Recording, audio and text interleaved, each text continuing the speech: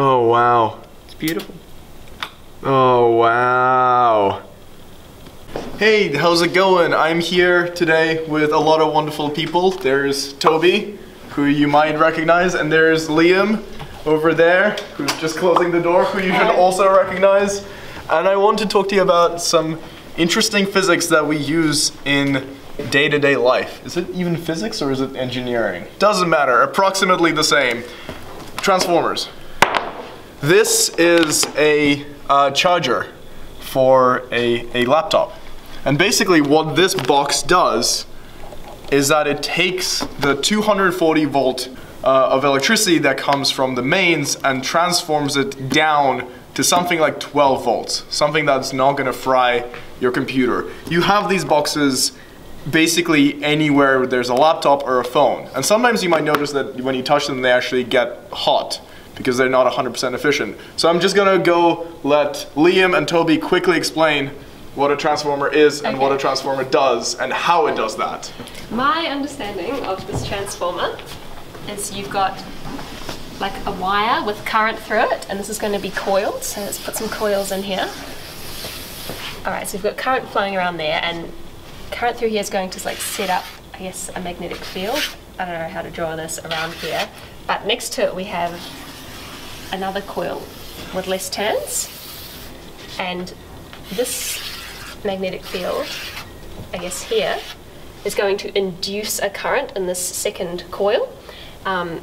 And as we have less turns in this second one, the voltage is going to step down, and conservation of energy, the current is going to step up or increase. Exactly, yeah, yeah.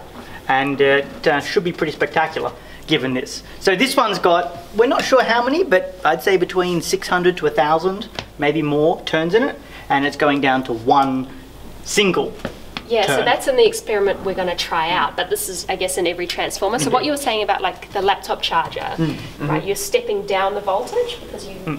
Yeah, so you're stepping down the voltage. And basically the voltage in the circuit 1 divided by the number of coils in that first one is equal to voltage in circuit 2 divided by the number of coils.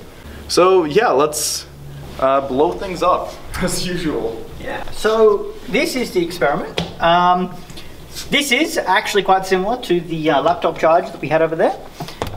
You can see at the back, we have our, what we call our primary coil, or coil number 1, as Peter was saying over there. And this single wire here, piece of steel, is going to be our secondary coil, or coil number 2. And in stepping down the voltage massively, because this is a very large, what we call a step-down transformer, we're going to increase the current massively. And that's going to result in a lot of heat and something like that. Alrighty, let's see if this works. So in 3, 2, 1. Oh, God.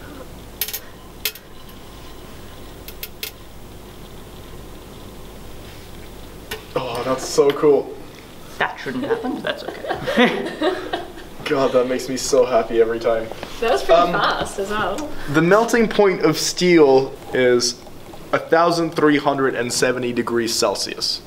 So I could buy that. It went from 25 degrees Celsius to over 1,000 in what, 5 seconds? Give or take, yeah. Pretty terrifying, pretty There's an impressive. opportunity for a classic joke to be made here. There's an opportunity for a classic joke to be made here. Shall we do it all together? So it turns out that transformers do melt steel beams. I hate myself for saying that, but... Me too. It was worth it. It was worth it. I'm sure the internet will appreciate it. Yeah. Disable comments on this video, yeah. Demonetized.